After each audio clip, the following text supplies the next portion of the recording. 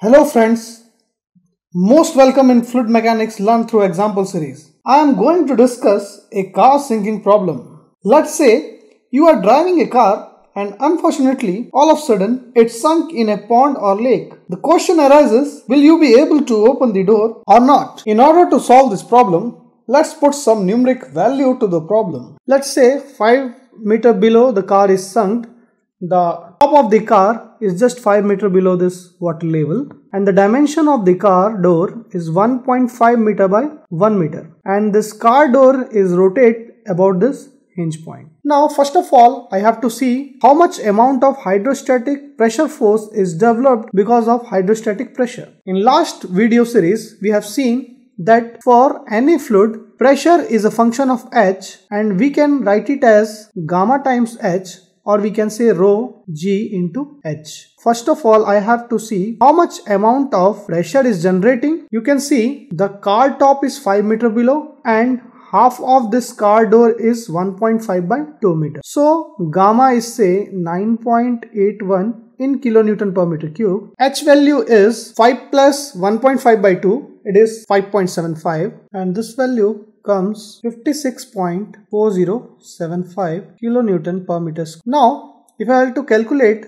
the force generated at the centroid point, this value will come pressure into area, that is 56.4075 multiplied by area of the door is 1.5 by 1 meter and this value comes to be 84.61 kilonewton. Same calculation you can do by plotting the pressure distribution diagram. You can see at this point pressure developed would be gamma into H, that is 9.81 into 5 meter and this value comes to be 49.05 and at point 5 plus 1.5 meter, that is 6.5 meter below, this pressure distribution will give you the pressure value 63.765. How it come? 9.81 multiplied by 6.5.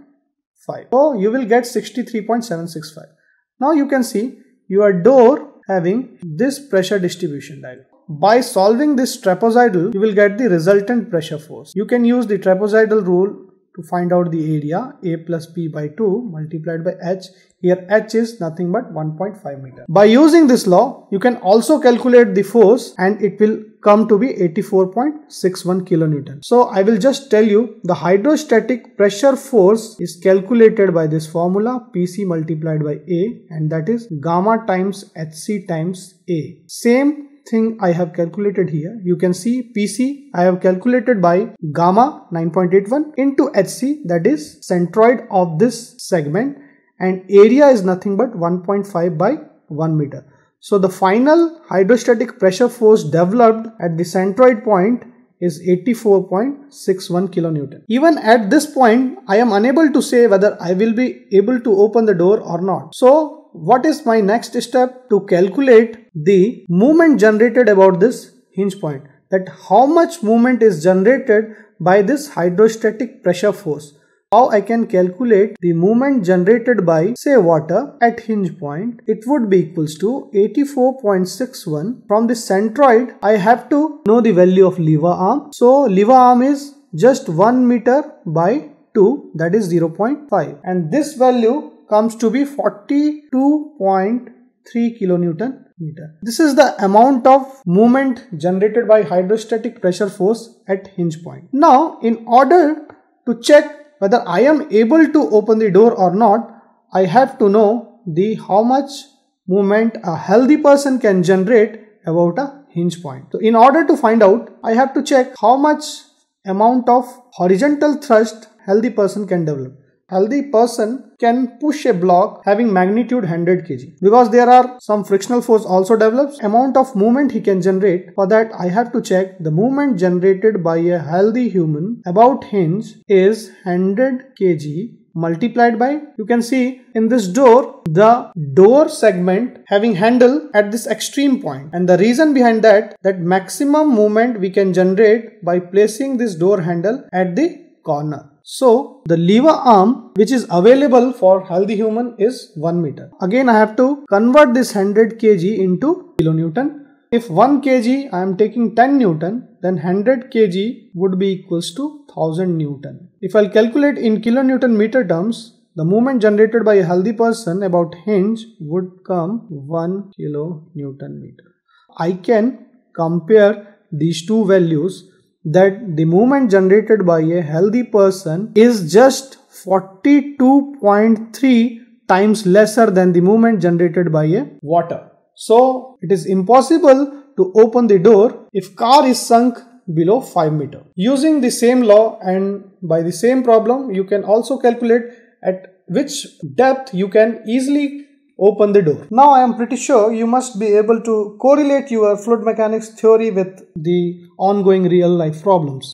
Friends, let's move to a new section of hydrostatic. What we are seeing on screen, just a simple picture where a person is drinking, say, water using straw.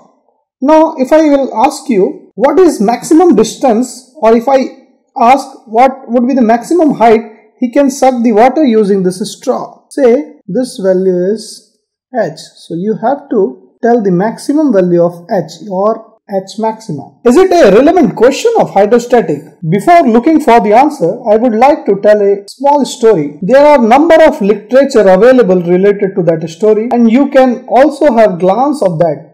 It's a story related to great scientist Galileo, who was an Italian physicist, astronomer and mathematician. In his period of research, he could not explain the exact reason that why the water cannot be lifted beyond a certain height. We can correlate and understand the problem with a well problem. Say there is a well having water level up to that limit below the ground surface that it cannot be extracted. And problem faced by Galileo was just similar to this problem. And as I said he could not explain the exact reason. He passed his concern over the problem to his disciple, or say student, de Tosili. And when this problem came to famous Italian physicist, mathematician Tosili, he conducted an experiment which we all must have studied in our school physics. It's a Tosili experiment on air pressure. He had shown the potential of 1 atmospheric pressure, which I have already explained you in my last video. That is, potential of 1 atmospheric pressure is equals to 1 kg per centimeter square. In this experiment, he has shown that once a test tube is inserted in a mercury filled jar by creating vacuum, then the height of mercury rises to 760 mm. It's an important value. We know that specific gravity of mercury is 13.6. It means mercury is 13.6 times heavier than water. And when mercury rises to 760 mm, then water would rise up to 13.6 times of 760 mm. And this value comes to be 10.4 meter of water. Or we can say it is 34 feet. This is the experiment conducted by Tosili.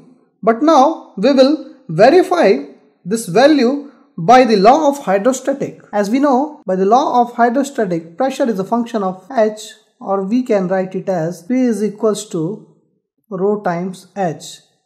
If we say rho value is 1 gram per centimeter cube and h value is, for this case, 1040 centimeter, I'm just converting 10.4 meter into centimeter value. Now if you will calculate this value, then this value comes to 1.04 kg per centimeter square, or we can write it as 1 kg per centimeter square, and that's the value of 1 atmospheric pressure, which I have already told you. Hence we can write 1 atmospheric pressure is equals to 10.4 meter of water, or we can say it is equals to 760 mm of mercury.